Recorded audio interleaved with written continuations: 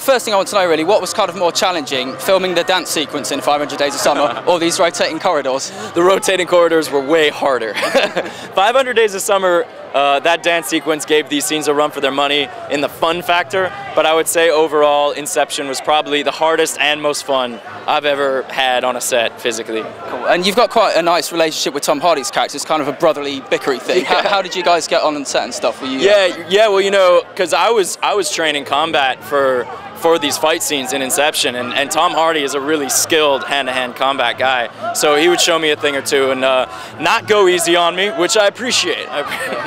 Did Leo live up to expectations as well when you met him? Absolutely, man. He's a consummate actor, and there's a reason that he is who he is, man. He's extremely good at what he does, and he is extremely professional, and I love that he prioritizes the art and the craft of it. As big a star as he is, he's an actor first and foremost.